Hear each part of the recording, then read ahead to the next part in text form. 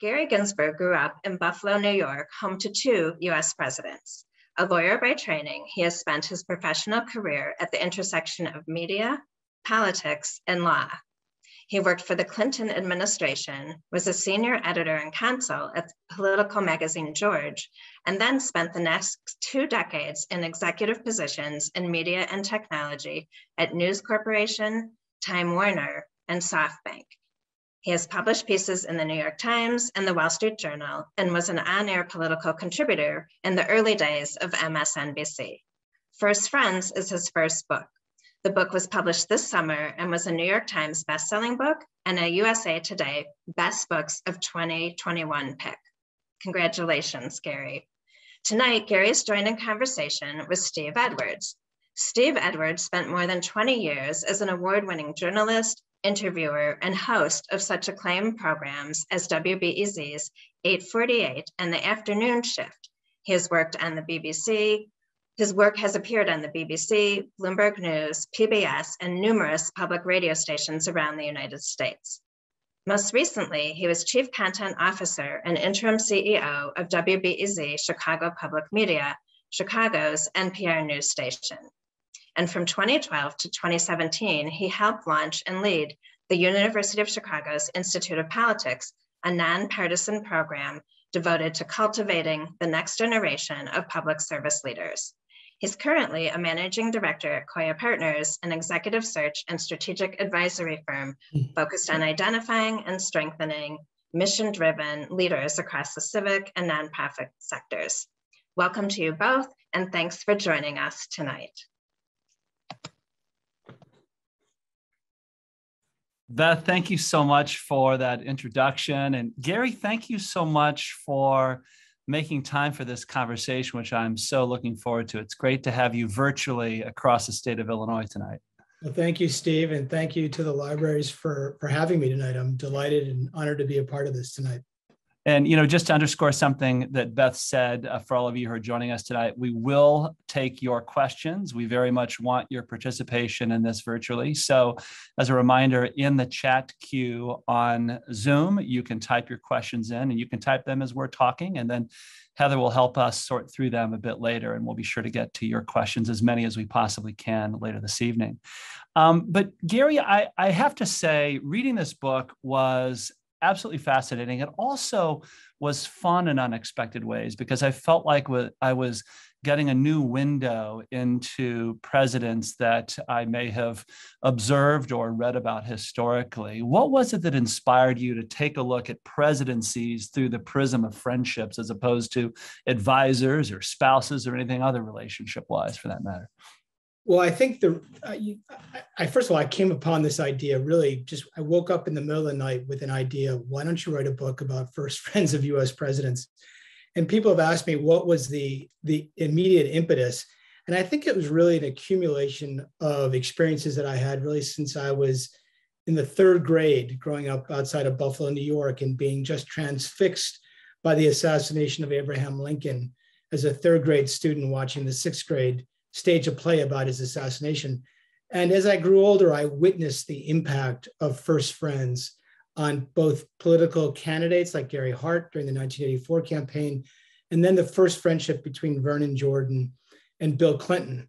And then in, I think, 2018, I was certainly taking note of the fact that it didn't seem to me that Donald Trump had a first friend, and the impact that may or may not have had on the arc of his presidency. And so I came upon this idea, and the reason why I wrote about first friends as opposed to first wives or first chefs or first butlers or first decorators is because those books have all been written before. But to my astonishment and to my pleasant surprise, there's never been a book about the role of first friends in US history viewed through the prism of the presidency itself. There have been books about all those other people who are in and around the president's orbit, but never about the first friend. And I thought that there were enough good stories that would illuminate the impact that this unsung, unknown role has had on both the president and the presidency. And so I was fortunate to have the time to write it, and I'm delighted I did. Yeah. So many questions to pick up on. Let me stay with just the thematic one before we get into some of these friendships. And that is just what can we learn? What do we learn about a president, personally, politically, otherwise, through the prism of analyzing their friendship with a very close friend or confidant? Well, I think you learn a couple of things. One is, and people have always asked me, what is the thesis of your book?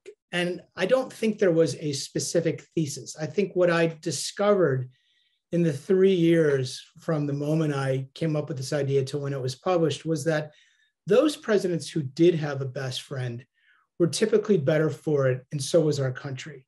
Now, that's not to say that presidents who lacked a first friend or lacked any friendship at all necessarily were failures, or that those who had a lot of first friends or one very good friend would it ensure success. I think the election of 2000, when George Bush, a man of many, many close friendships, was elected, as opposed to Al Gore, who really lacked any close friends, and I write about that in my preface.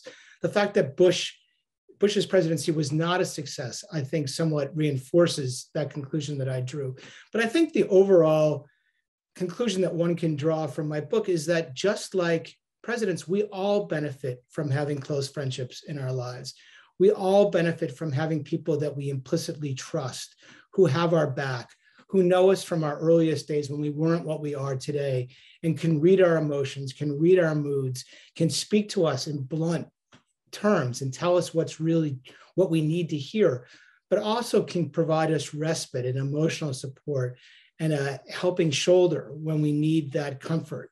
And so presidents are no different than the rest of us. And as I hopefully show in the 9 stories I tell of first friendships, presidents have benefited both on a substantive level from having first friends, as well as on an intensely personal and emotional level from that friendship. There are actually 10 presidents in this book of 9 friendships. That's in part because the first relationship you write about is the one between Thomas Jefferson and James Madison, of course, both of whom were presidents. What was it that struck you about the nature of their friendship that endures and stands out to you? Well, I knew that they had enjoyed a very close collaboration. What I didn't appreciate until I delved into their relationship was the deep friendship that existed over the course of 50 years, from April of 1776 until July 4th, 1826, when Thomas Jefferson dies. And in that 50 years, we experienced the depth of their friendship through 1,250 letters that were exchanged between them. It's an extraordinary volume of correspondence, some as long as 17 pages, when Madison writes to Jefferson to outline what he had just accomplished in Philadelphia, writing the Constitution, and some very short, pithy exchanges of ideas and thoughts. But what struck me was how consequential the friendship was for our country and for our history. And I don't think it's an overstatement to say that as a result of their friendship, some of the core structures of our democracy came as a result, whether it was the Constitution, whether it was the Bill of Rights, whether it was the 2-party system that they kind of single-handedly developed on a trip that they took into upstate New York in 1791. The geographic contours of our country were forged as a result of their friendship, and not to mention the state university system that so many of us have enjoyed.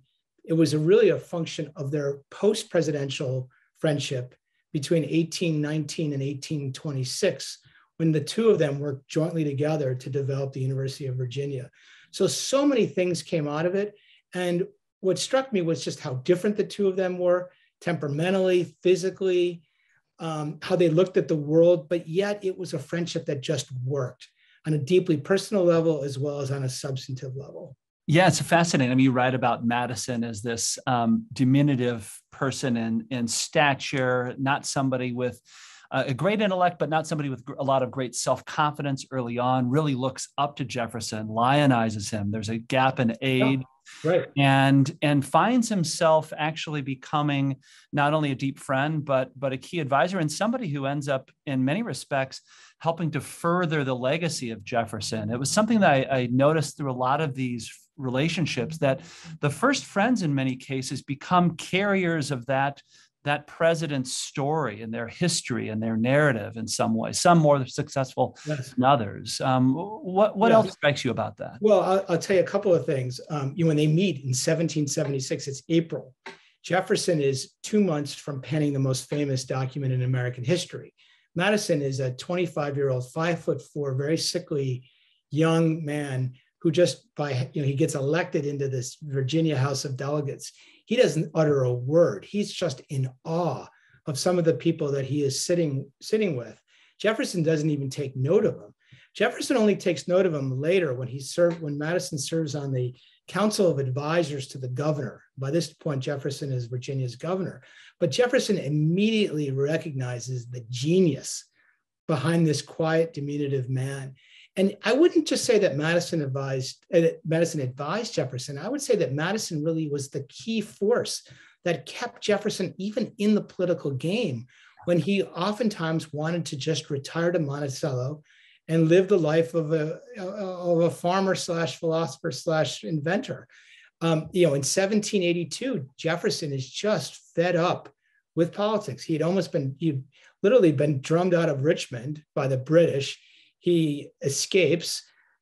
He's viewed as somebody who basically abdicated his responsibilities as governor. They put him in a sense on trial, and he's vindicated, but yet he's so demoralized by that experience, and he's also saddened in depression because of the death of his wife, that he says to Madison, "I'm quitting, I'm done." And it was only Madison's intervention with the Confederate Congress in 1782 to get him that posting in Paris do we have Jefferson staying involved throughout the period of the writing of the Constitution, and then ultimately coming back in 1789 to become Washington's Secretary of State. And I think, but for Madison, we probably would have lost Jefferson to history. In telling that story, Gary, it reminds me of the relationship that you write about between Abraham Lincoln and his dear friend Joshua Speed, who at another point in his life, in Abraham Lincoln's life, is really performing a similar role, counseling him, trying to get his spirits lifted and him back into the swing of things as a person. I want you to tell that story, but before you do, who is Joshua Speed? Tell us more about him. Joshua Speed grew up in Kentucky, son of wealthy plantation owner.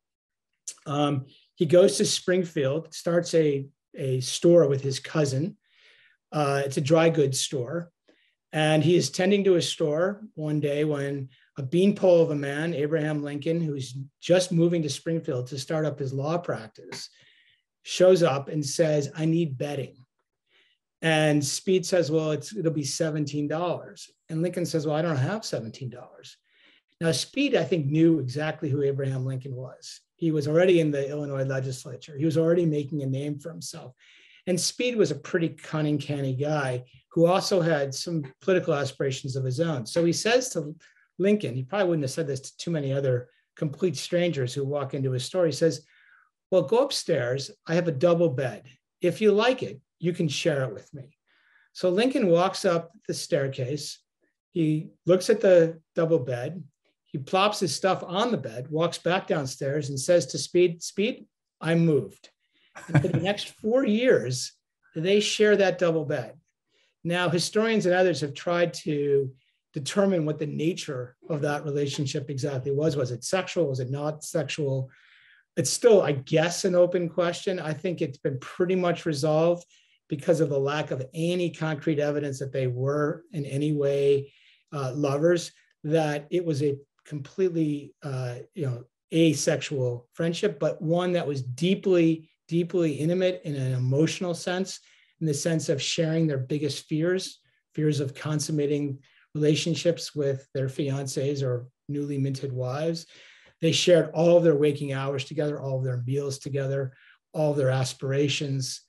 And so it was a unique friendship for Abraham Lincoln, who didn't have a lot of friends by that point in his life. He'd grown up in a pretty solitary family life in Kentucky and then in Illinois. So for him, Joshua Speed was his first, most enduring, most meaningful friendship.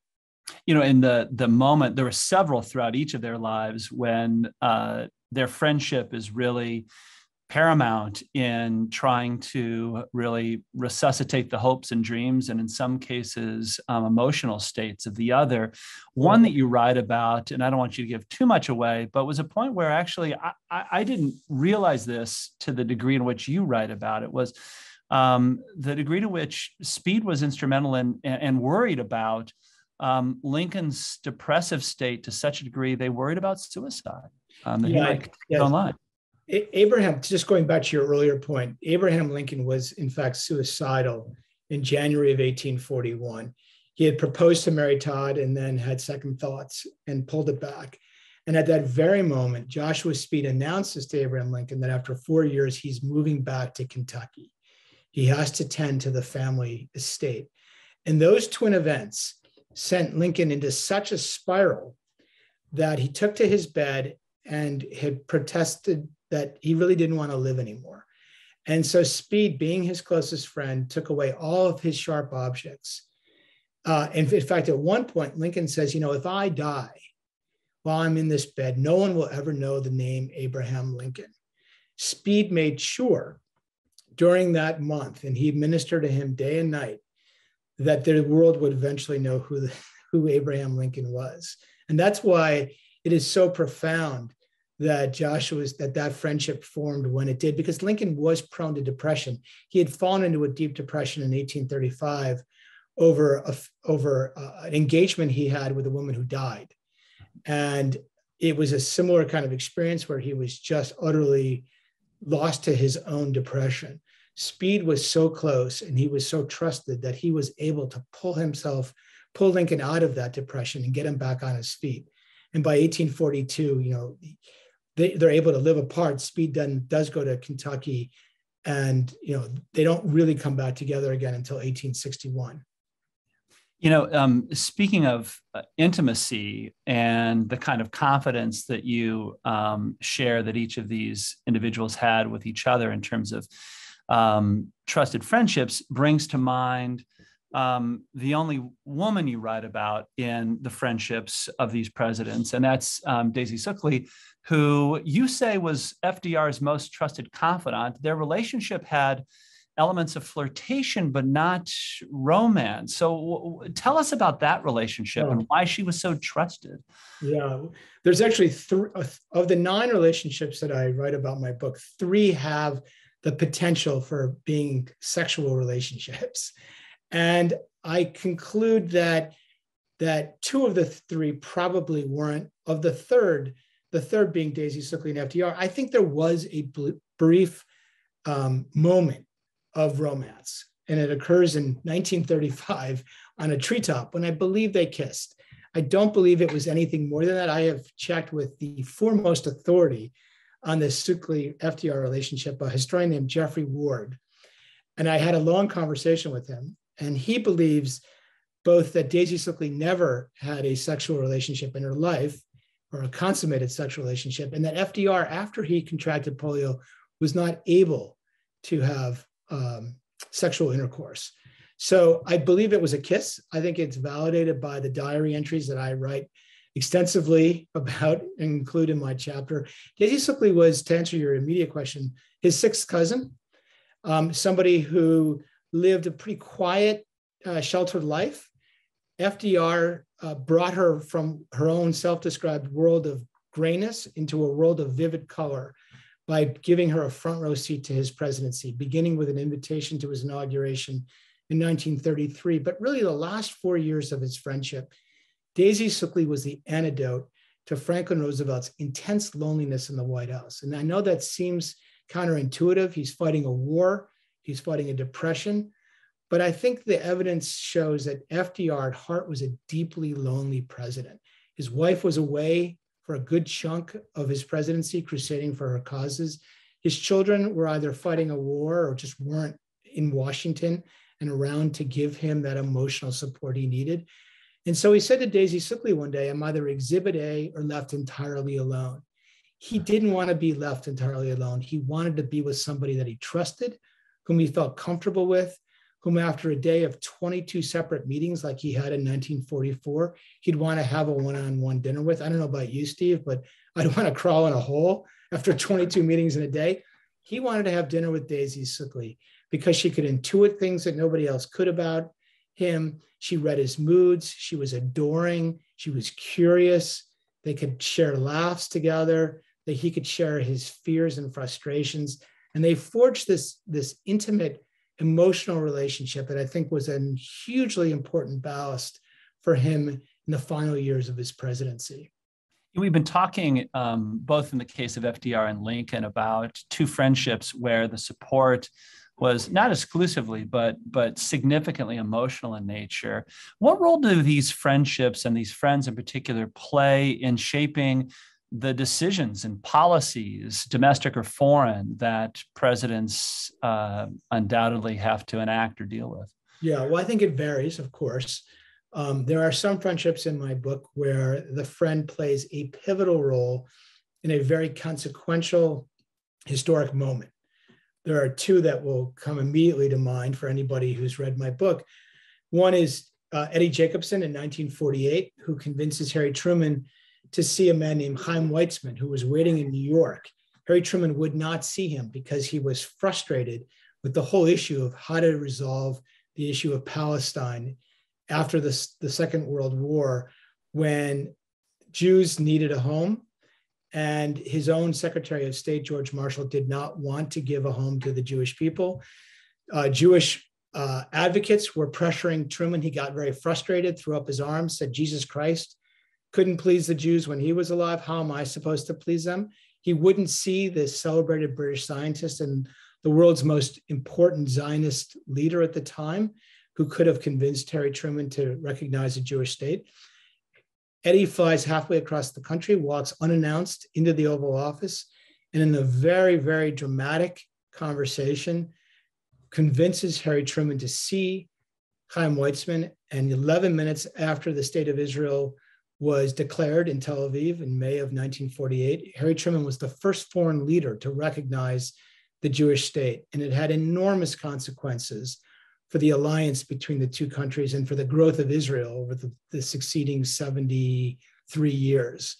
And so that's one example where it was a friendship that was kind of required to break this logjam in Harry Truman's mind to get him to do what he knew he needed to do, but didn't want to do.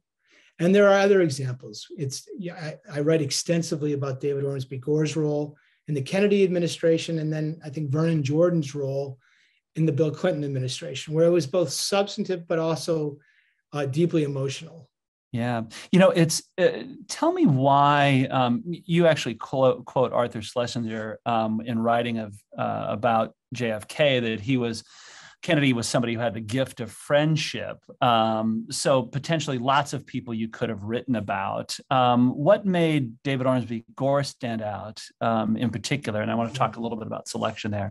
And I don't want to lose some other things about Eddie Jacobson. So I truncated the story, but it's a very dramatic moment in the Oval Office, which I'm happy to recount in more detail. On David Ormsby Gore, you're dead right. John Kennedy was a man who had friends from every aspect of his life, from Choate, from Harvard, from the Navy, from growing up in Riverdale, from his campaigns in 48, 50, 46, 52, 58. And I could have done the obvious choice of a Lem Billings, who was his best friend from Choate. He was so close that he had his own room on the third floor of the White House and his own Secret Service code name. Or I could have done Ben Bradley, the celebrated executive editor of the Washington Post, who is, out there as a great friend to Kennedy. Or I could have done Dave Powers, the old Irish pal who was by his side in Dallas when he was assassinated. But they have all been covered to various degrees. And I really wanted to find a new friend. And I went to Kennedy's daughter, Caroline, who's an old friend of mine. We went to law school together, and her brother was a very good friend of mine in college. And I said, she knew I was writing the book. And I said, I'm going to put it to you. Who do you think was your dad's best friend? And she said, I'm going to give you a name you've probably never heard of, or if you've heard of him, you're not really sure who he is. It's going to take you about 48 hours to figure out the friendship. But when you do, you're going to thank me for it. His name is David Ormsby Gore. Now, I'd heard the name. I had a vague recollection that he was British, but that was pretty much it. So I just start delving into everything I can find. I go to the Kennedy Library. I find 14 hours of oral history that Lem Billings gives. I find 77 pages, basically probably 3 hours of one transcript from David Ormsby Gore. And I'm like, is this really going to be his closest friend? And then just digging, I found the story. And I think it is, she was dead right. David Ormsby Gore, in the last 3 years of Jack Kennedy's life, was both his most enjoyed friend on the golf course in Hyannis, in Glen Ora, at Camp David, in the White House. His wife was a great friend of Jackie's and Jack's. They spent more time as a couple than any other couple during Kennedy's presidency. But just as importantly, he was Kennedy's most important foreign policy advisor, beginning with the 1960 campaign, and then in the White House, really beginning during the Cuban Missile Crisis on day 6, and then running throughout the rest of Kennedy's presidency until he shot in November of 1963. David Ormsby Gore was probably the most influential voice helping guide John Kennedy through global crises and global. And Gary, we should point out that during the significant period that we're talking about here in the latter part of the Kennedy term, Ormsby Gore is the US or the UK ambassador to the United States. So he actually is representing a foreign power. It's not just a buddy you're having over. No, it's exactly right. And they meet in 1938 in pre-war London. They're both second sons of powerful fathers. They don't have any clue what to do with the fancy educations they're receiving, but they know they love to talk fast, to gossip, to go to the horse races, to play golf, to carouse, and they love to debate. They love to debate the nature of leadership in a democracy. And they forged this friendship in 1938, and it remained strong throughout the war, and then into the 1950s when they each rise in the respective government bureaucracies. Ormsby Gore gets elected to the British House of Commons, eventually gets appointed to the Ministry of State. And just at the time when Jack Kennedy's becoming a national candidate, Ormsby Gore is becoming a national foreign policy figure in the UK. He's probably the foremost expert in nuclear disarmament. And it's just a perfect confluence of moment, interest, and circumstance for their friendship to flower when Jack Kennedy becomes president. And as you say, in 1961, he's appointed the British ambassador to the United States. So he has the ability now to be read into important events and to act in an unofficial capacity to Jack Kennedy as he wrestles with these foreign policy issues. Yeah, I will leave it there because I don't want to give away more, but I will say to anybody who hasn't read the book and read this particular relationship in detail, it's really fascinating to get to go inside the foreign policy conversations that these two are having, particularly when you factor not just the friendship, but David Ormsby Gore as a diplomat from another country, albeit, America's closest ally, has just a different way of seeing into the problems of the world, and particularly during the Cold War, in a way that proved to be particularly insightful for Kennedy, especially. I want to ask you, kind of thinking about Jacobson for a second too, not to go back to that too much, but what's interesting about the Jacobson story, above and beyond his influence in this major decision, really landmark decision in American history and the Truman presidency, is that Jacobson, in contrast to Ormsby Gore, wasn't a foreign policy expert, an international diplomat, or even a a major national figure. He was a Kansas Cityan. He was the son of poor Jewish immigrants from Lithuania, and their friendship, had moments of not estrangement at all, but being closer in proximity than others, but enduring over time.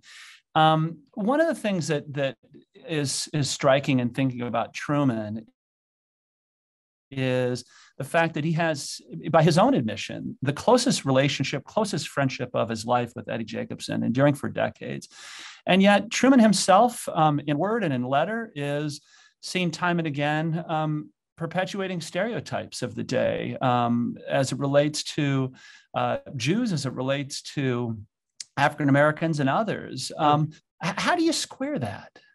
Yeah, and I address that in the chapter, because the question is begged by the fact that he takes this important step in recognizing the state of Israel, which he described as the proudest moment of his presidency. Ironically, he describes that later after he's left the White House.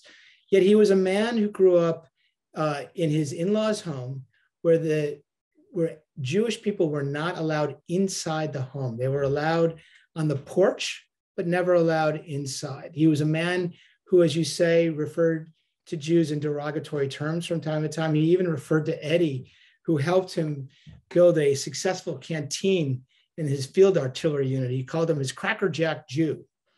But I think that Harry Truman at heart believed deeply in the need for a Jewish state. He had supported the resettlement of Jewish refugees after the Holocaust in 1945. He was a man of the Bible who appreciated the covenant that existed between the Jewish people and God, and the role that the land of Israel played for the Jewish people, certainly in biblical times. So I think that he was a product of his times, as you said in your lead up. He did not shy away from the odd, crack about kikes or Jews, terms that obviously were derogatory. But I think when it came time to do the right thing, he recognized what he had to do, and he did the right thing. And I think what's interesting about Eddie is that he had never asked for anything from Harry Truman up to that point. And when he walks into the Oval Office, they make chit chat. Truman knows that he's flown halfway across the country and he's not set up this meeting in advance. And he says, well, what are you doing here? Because you've never asked for anything before. But this was an issue that really mattered to Eddie Jacobson. He had kind of come late to the cause, but beginning in 1945, he had been lobbied by Zionists who understood his friendship, and he had taken a real interest in it. He had gone to Washington a couple of times in 46 and 47 to talk to Truman about this issue, but not really to actively lobby, but to just impart his own views about it. But this was really a very unique moment in their 45-year friendship up to that point, where he said, listen to me, Harry, you have to do this.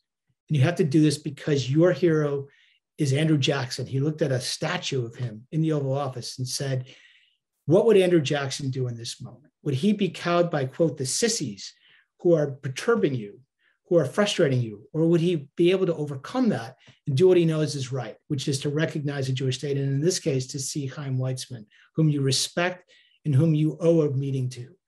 And so only, I think, Eddie Jacobson in that 45-year friendship could have appealed to him using the history of their friendship and using emotional language that he knew would resonate with him. Could he break this logjam that had existed in Truman's mind now for many months to get him to do what he knew he needed to do, which is recognize the state?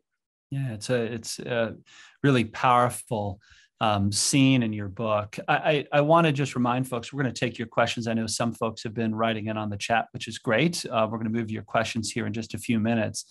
But as we make that transition, Gary, there's so many other aspects of these relationships that we've already talked about, not to mention the others that you highlight in the book, including relationships like Franklin Pierce and the famous author Nathaniel Hawthorne, and more recent relationships you referred to, Bill Clinton and Vernon Jordan, and points between. But I want to go back to your experiences working on presidential campaigns and administrations. What does the act of being in politics, and particularly seeking the highest office in the land, due to the candidate's sense of trust and friendship and who can be in and out of the inner circle and what people want from this person? How does it change dynamics that way? Well, I think a couple of things. One, I think when you become president, it can be an intensely lonely job. I've mentioned it in the context of Franklin Roosevelt. I talked to Hillary Clinton about the role of friendship to her husband, Bill Clinton, and she said he needed his close friends for respite because of the pressures of the job. I don't think Bill Clinton ever experienced loneliness. He was just too gregarious a man and so extroverted that I don't think he was capable of being lonely. But he was a man who got very stressed, as it turns out, and needed to be away from the office with people he just trusted implicitly so that he could just let his hair down. He could say what he wanted to say. He could feel at peace. And so I think the presidency kind of demands that a president have people around him who don't necessarily just serve at his pleasure, whose jobs aren't dependent on him or her. And that's really the role that friends play that is differentiated from close staff. Because at the end of the day, you're still staff. And at the end of the day, there's a limit to how much you can truly speak your mind to your boss. And at a certain point, you have to just say, okay, sir, it's your decision. I disagree, but I'm going to leave it. For a friend, you can just go to the mat because you've built up so much trust in your relationship that there's really no artificial limit to it. And I think you see that with Eddie Jacobson. Very few people would have spoken to Truman in the terms that he did. And I think you see that with Vernon Jordan and Bill Clinton. I think you see that with Joshua Speed and Lincoln, actually. I mean, I think that they had developed such a bond in those 4 years that Speed could just say to Lincoln, no, I'm too rich to join your administration. I'm not going to do it, but I'm going to help you in Kentucky, and I'm going to keep them from seceding. I'll do everything I can, but I ain't joining your government. Very few people would say that to the president. Vernon said the same thing to Bill Clinton. Bill Clinton was desperate to have Vernon as his attorney general. Vernon said, I could be more useful to you as your first friend. And he was, because of that lack of that employee-employer relationship. And I think that for candidates, I saw it with Gary Hart. He didn't know what had happened to him when he won the primary in 1984 in New Hampshire. And he's trying to figure out, how do I deal with the fame and the huge crowds that I have now before me? And who does he turn to but Warren Beatty? I know he was a very lucky man because his best friend happened to be the most celebrated Hollywood actor at that time. And so Warren Beatty flies in. Now, he's a guy who knows stagecraft, right? Gary Hart's just a kind of quirky senator from Colorado who's now a national figure. And Warren Beatty says to Hart, stop talking and acting like a politician, Gary. You got to be yourself. You got to teach you how to act as essentially as a star. And I'd watch the two of them interact in these meetings. It was fascinating because he was the only one around Hart who could speak to him like that. But then at the same time, he would take him out for dinner and they would yuck it up in a way that he just wasn't going to do with anybody else who was on his staff. It just wasn't his nature. But he gave him that ability to just kind of relax when he was off the camera. It was hugely important to him. I mean, he didn't win the nomination, but that's when I really first saw the important role of a first friend, albeit with a candidate, not a president. We've alluded to the fact that there are 9 relationships you profile in First Friends, but we've had 46 presidents. So how did you choose which relationships to highlight out of potentially, many, many more possibilities? Yeah. Well, in a kind of a perverse sense, I wanted to try to find Donald Trump's first friend. And I found somebody quite close to the Trump presidency. And we went back and forth on various ideas of first friends to spotlight. And this person eventually just kind of went AWOL on me. And then we spoke about a month after I handed in the manuscript, which was a month after Trump left office. And this person said to me, the truth was, Gary, I couldn't give you a name because he doesn't have a first friend. constitutionally incapable of having a first friend. He's too independent. His first friend really is the adoration of the masses. And so, I would have liked to have done a Trump first friendship if I could have found one, but as I concluded, there wasn't one. I knew I wanted to do Clinton Jordan, as I told you. There were a few that I really did struggle with whether I wanted to spend that much time with. Grover Cleveland had a very odd first friend, but it had a sordid twist to it. And I didn't think it illuminated some of the values that I wanted in a first friendship. I looked at Warren Harding. His first friend was a girlfriend while he was married, who happened to be a German spy at the very moment he had to decide whether to declare war in 1917. And he had to choose between his patriotism and his lust. And unfortunately, he chose his patriotism. But the friendships I really chose because I wanted to cover the span of US history from its founding until the present time. I would have liked to have done Obama, to be completely honest. I talked to his first friend, Marty Nesbitt. He was thrilled when I called. He said, I've been dying to tell the story of my friendship. He then spoke to Obama. This was in July of 2019, and Obama just didn't want to do it. He was writing his own memoir. He was deep in the process. I don't think he wanted to take the time to talk to me for a book that he wasn't going to benefit from in any way. It's too bad because I think there's a good friendship there. And I would have loved to have done Joe Biden's first friendship with Ted Kaufman, but he was elected after I handed it in. Yeah. There's a question actually I saw pop up in the chat about Biden's first friendship. So maybe we'll turn to that. And let me bring in Heather Ross of the Evanston Public Library as we turn to questions. So Heather, I don't know what you have for us, but we welcome the questions that have come in and more that may be coming yet. Okay, great. Thank you so much for this absolutely fascinating conversation. Before the questions, there's going to be just this poll that's going to pop up. If you could please just answer for a second, and then we'll get right to your questions. We'd greatly appreciate it. So just to go off what you were saying, Jacqueline writes, who is Biden's best friend? You did say Ted Kaufman, but maybe you have some, like a story that you could share with us about that? Yeah. Well, I knew I was going to get asked this question once the book was published. So I sought out, I asked dozens of people, everybody to a person said it was Ted Kaufman. So I did a little research on Ted Kaufman. The best thing in kind of his pre-vice presidential life to source was What It Takes by Richard Ben Kramer, where Ted Kaufman appears at all the pivotal moments. But Ted Kaufman was Joe Biden's chief of staff for 22 years, when the average length of a chief of staff today is 3 years. But he wasn't only his chief of staff, he was also his best friend. And it was reinforced by the fact that they took the train back and forth between Wilmington and Washington every day that he served in the Senate. And they forged a deep, deep friendship. And I'll give you just one example of it. In 2015, when Beau Biden was dying, we all know how close the then vice president was to his son. And he realized that he did not want to experience his death alone in Washington. He needed his best friend by him.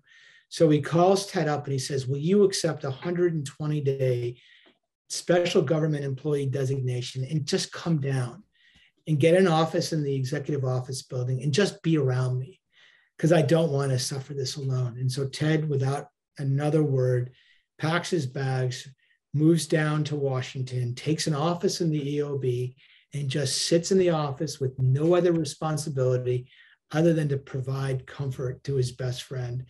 And Beau dies the next month. He stays the entire 4 months.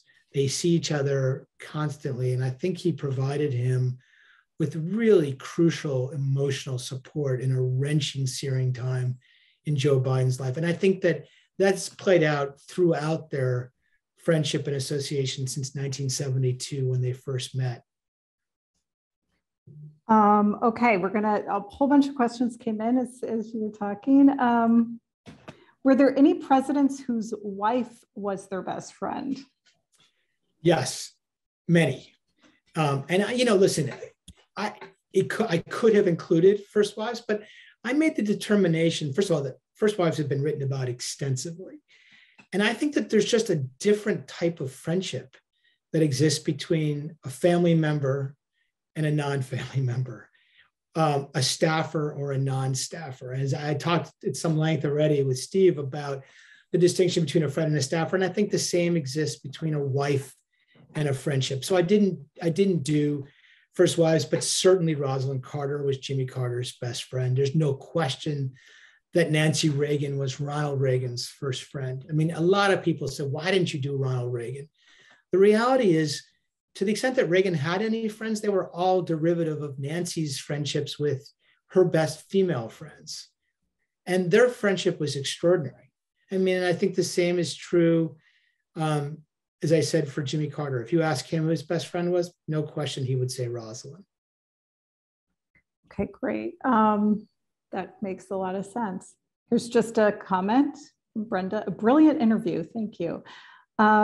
Another question, Robert asked, did you find evidence of playful humor in these relationships, particularly Jefferson, Madison, and Lincoln Speed? Humor, that's an interesting, I've never been asked a question. I think the example where there was the greatest humor was, I think, Jordan and Clinton. I can't include some of the jokes that I heard. They were, they really weren't fit for a book that I hope will be read by all family members. But they enjoyed a really playful repartee. And they were both, I mean, in particular, Vernon was a very funny man, very quick-witted. I'm told that Rebozo had great stories and a lot of quips with Richard Nixon. And what was so interesting about that friendship was that Richard Nixon was a dark, brooding man, deeply intellectual, and he chose as his best friend a high school graduate whose first job was as a Pan Am steward. They couldn't, just like I talked about with Jefferson and Madison, these two were complete opposites. And yet Nixon had the self-awareness to know that he couldn't just be alone with his yellow legal pad. He needed a first friend. And so he chose a man who could sit with him for hours in silence, but know when just the right moment to interject with a joke or a quip or an anecdote, or mix a martini or cook a Cuban steak to take him out of his brooding and bring him back into life. Because without it, I think Dick Nixon would have been an even darker president and a darker senator and vice president than he was. And that's where you see the value of a first friendship in its most intimate sense of kind of pulling him out of his daily depressions and his daily broodings. Yeah, definitely. Okay, so sorry, I need reading glasses, so I'm leaving then. Here's one, were their presidents embroiled in scandal who revealed the truth to their best friends, even while withholding it from the public? If so, who and what? I'm not sure if you would know the answer to that. But... yeah, I mean, well, if then just go back to Nixon Rebozo. Dick Nixon involved B.B. Rebozo in all of his scheming. As soon as he becomes president in 1969, he decides he wants to raise campaign funds off the books. And the first person he thinks of to help him in this is B.B. Rebozo. Now, B.B. Rebozo in 1967 was one of the few people around Nixon to say, don't run for president. And he was very, very honest with Nixon, even though he knew how beneficial it would be to his own life to have his best friend as president. And that's because he saw the emotional toll that losing in 1960 and 62 had taken on his wife and his daughters. He was very close to the daughters. So he says to Nixon, don't do it. Nixon obviously ends up running for president. He wins. But as soon as he becomes president, he's insecure. And he feels like he has to do everything he can to undermine his perceived enemies. And the person he enlists first and foremost, as I just said, was B.B. Rebozo. Now, this was a moment for B.B. Rebozo to do what he did in 67 and to stand up to him and say, no, Mr. President, Dick, you don't need to do these things. You don't need to undermine your rivals. You're secure. You just want a close election, but you're president of the United States, for God's sake. Why do you need to do these nefarious acts? But he didn't. And he takes $100,000 bribe from Howard Hughes in 1970, which I write about later in my chapter, which I believe was the impetus for Dick Nixon bugging the DNC headquarters in 1972, which leads to his impeachment and ultimate resignation. So there's a case where Rebozo and Nixon are deeply engaged in really scandal from the get-go. And the two conspire ultimately to bring down Nixon's presidency. It's a crazy tale. That is. Let's see. There's so many. Oh, did any president break with the best friend? Yes. Okay. Very celebrated. It's one of the chapters we haven't discussed yet. And I won't, it's a long, complicated story, but I'll just give you the very broad contours. Woodrow Wilson's best friend was a guy named Colonel Edward House. They meet in 1911. By 1913, Edward House is the most powerful private citizen in the United States government. He is Woodrow Wilson's diplomat in chief. He's his personnel in chief. He is essentially running the CIA, the National Security Council, the Department of State, and is not accountable to anybody but his best friend, Woodrow Wilson. He runs foreign policy from 1913 right up until April of 1919, when Woodrow Wilson signs the Treaty of Versailles, officially ending the First World War. He goes to the train station in Paris with Edward House, and he basically says goodbye to him and never speaks to him again. Has a vicious break with his best friend. There's no question he's not only his closest counselor, but he's by far his best friend. Woodrow Wilson had a best friend in 1906. He has a vicious break with his best friend, a member of the Princeton faculty. His daughter says the two greatest tragedies in my father's life was his break with his best friend in 1906 and the loss of the treaty of the League of Nations treaty. So he needs a first friend, and he finds it in Edward House. But Wilson's second wife is very jealous of this friendship when she comes on the scene in 1915. And all she wants us to do is to get rid of this force in her new husband's life. And she spends 4 years undermining him. And she finally succeeds, as I say, on this very last day during the Paris peace talks. And that is the end of the Colonel House friendship. He doesn't get invited to Wilson's funeral, and he spends the last 20 years of his life trying to make sense of what went wrong in his friendship with Woodrow Wilson. Wow. It's, the power of the wife. Yeah. Right? Power of the second wife. Yes.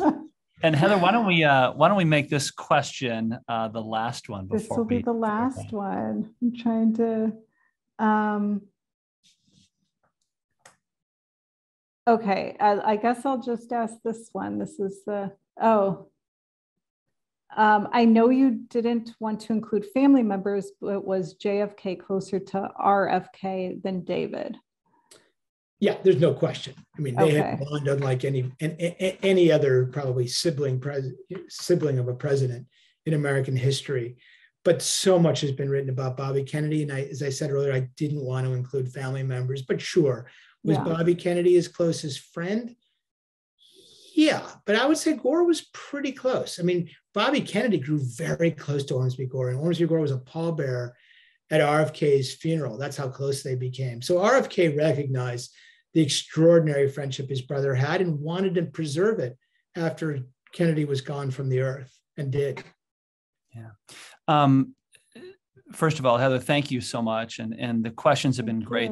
There are many others. Gary, now that you have penned this book, I'm very curious to know what's next for you. Is there another book or more presidential history that's yet to be mined for you? I'm very tempted to do another book. And I'm starting to think about new topics that hopefully haven't been mined before. I had the idea to write a book on chiefs of staff back in 2010, and I spent about a year doing research on it. I knew there was a book to be written. I just didn't have the time to do it. And of course, it was written eventually. As you know, The Gatekeeper is a brilliant book by Whipple. But I'm looking for something like that. And I've got one idea that I'm kind of playing with. I hope it pans out. And hopefully I'll be able to come up with another book that seems to resonate. Well, this one is fascinating indeed. It's called First Friends, the Powerful, Unsung, and Unelected People Who Shaped Our Presidents. It's written by Gary Ginsberg. Gary, thanks so much for this. I'm going to turn things back over to Beth Keller to wrap us up, but such a pleasure to be in conversation with you. Thank you, Steve. Really enjoyed it. Gary and Steve, what a great conversation. Thank you both for joining us today and bringing all these stories to our varied communities across Illinois.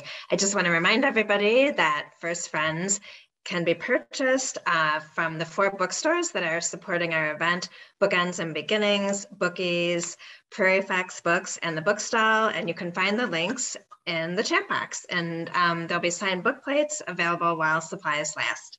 So thank you all, and good night to everyone. Thank you. Thank you.